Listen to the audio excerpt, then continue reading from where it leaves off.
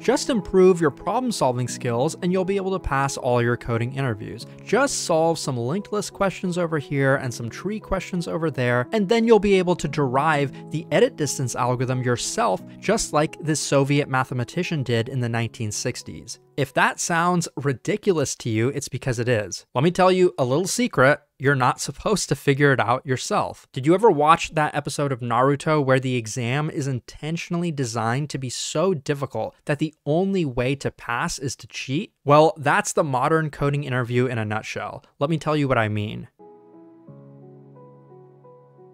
We all learned long multiplication as kids. We all memorized this algorithm. To get the product of these two numbers, first we take 2 times 5, that's 10, the 1 is carried, then we do 2 times 5 over here, that's 10 again. We remember we carried the 1, so it's actually 11. We start all over with the 3 on the second row, but before we have the 0 over here, and then we say 3 times 5, that's 15. Then we say 3 times 5 once again, that's 15. So this becomes 16. Take these two, add them together, we get 1760. Now I know what you're thinking, this is just math, how is it relevant to LeetCode? But please just hear me out. Most people don't care enough to ask, why does this work? They don't care enough to notice that this is the same as writing it out like this. But this is a hard problem, so let's make it easier. This is really just 5 plus 50. This is really just 2 plus 30. Expanding it out, taking 2 times this part, we get this. Taking 30 times this part, we get this. And this part over here,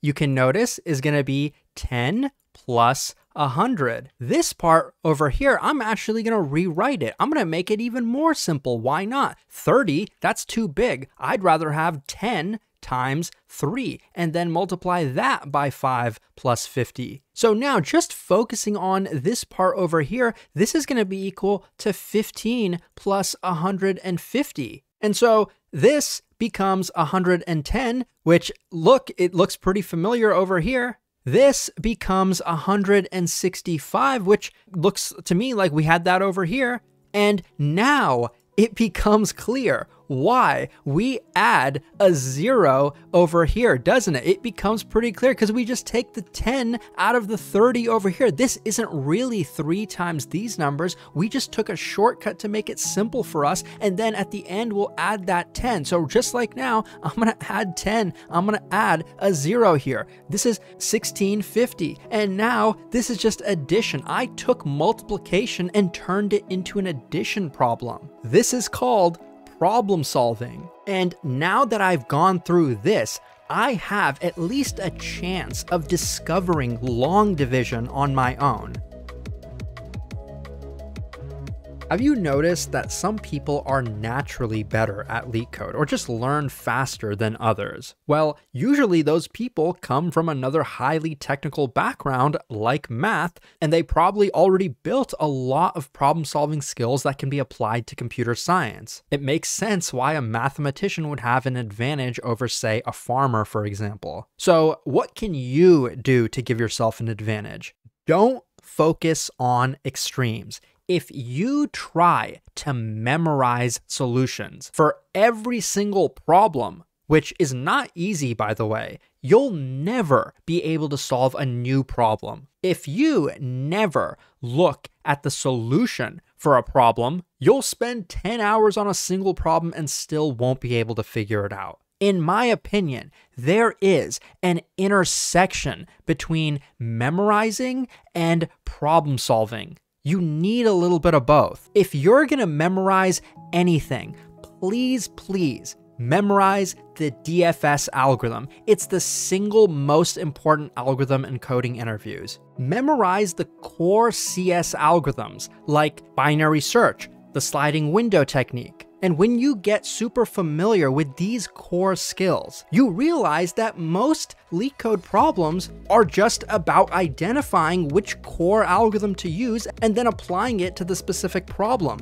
In other words, in terms of coding interviews, problem solving is all about pattern recognition. A reasonable approach to coding interviews would be to first learn the core algorithms needed. It's fine to look at solutions. You're in the learning phase. Just like an ML model, you're taking in training data. After that, you should try to apply your knowledge. If you were able to derive the solution to all these problems by yourself, it would greatly improve your problem-solving skills. But that's obviously not realistic. But consider this. If you're trying to figure out the edit distance algorithm, you would have a much better chance of doing so if you first solved the longest common subsequence problem, because it has significant overlap. And of course, that's not something you realize until you've actually solved these problems, which is kind of why I've organized them in this list. You don't have to have already solved the problems to make that connection. By the way, this is NeetCode.io. There's a ton of free resources on it, so check it out. If you want to support me and gain access to an ever-growing amount of content, you can do so by getting a pro membership. Thanks for watching, and I'll see you soon.